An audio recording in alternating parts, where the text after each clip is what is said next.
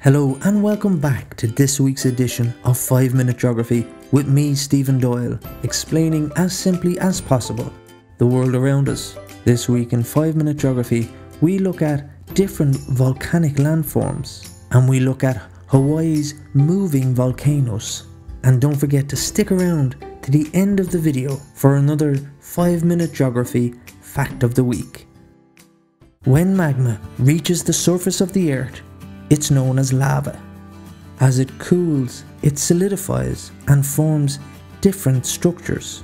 Because these structures are formed on the surface of the earth, we call them extrusive landforms. Intrusive landforms is the opposite, when magma pushes its way into faults and cracks within the crust, and it cools deep underground. Extrusive landforms vary in shape as a result of the different types of lava, basic lava and acidic lava. Acidic lava tends to be very gloopy and doesn't spread very quickly. However, it can be explosive because it traps in the gases. Basic lava is very runny lava and can run for large distances and form very wide shield volcanoes. Volcanic activity also occurs away from plate boundaries. Volcanic activity tends to happen where plates collide or separate. However, hotspot eruptions occur away from plate boundaries. Zones where there is an unusually hot mantle beneath the plate, these areas are known as hotspots. An area of hot molten rock known as a plume rises from deep within the mantle, and it acts like a giant blowtorch. The plume eventually breaks through the crust. Lava erupts and builds up into a large volcanic cone directly above the hotspot. Built of runny or basic lava, the cones are wide and have greatly sloping sides. The plumes stay still while the plate above it moves. Like a huge conveyor belt, the plate carries older volcanoes away from the hotspot. These eventually become extinct, while the hotspot continues to create new volcanoes.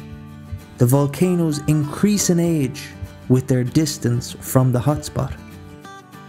The Hawaiian island chain has formed when the Pacific plate slowly moved over the stationary hotspot. Hawaii itself is less than 500,000 years old, but Kauai, the oldest island, was formed about 5 million years ago. New underwater volcanoes are already being formed as the Pacific plate continues to move over the hotspot. Mauna Loa is an active volcano on the island of Hawaii. Its highest point is almost 4,200 meters above sea level, but the flanks of Mauna Loa continue for another 5,000 meters to the seabed.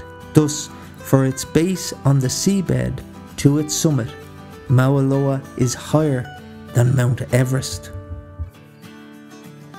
So, unlike other volcanoes, volcanoes at a hotspot form away from plate boundaries on both continental and oceanic plates. Hotspots occurred due to unusually hot plumes of magma rising through the mantle beneath a thin layer of crust. The magma is so hot that it begins to melt through the plate, eventually reaching the surface. The magma does not contain any volatile gases, so eruptions don't tend to be violent. Instead, the lava simply flows from the vent. Lava reaches the surface at a very high temperature, usually around 1200 degrees Celsius. This basic lava is very runny and flows quickly away from the vent before cooling on the surface. As a plate moves over the hotspot, a chain of volcanic islands are formed, just like the ones in Hawaii.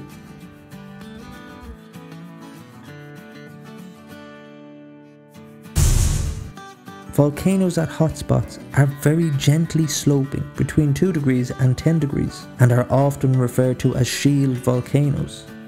As always, I've been Stephen Doyle with 5 Minute Geography. Please hit the like and subscribe to the channel so you don't miss out on any future content. And if you'd like me to cover a specific topic, please just pop it in the comment section below.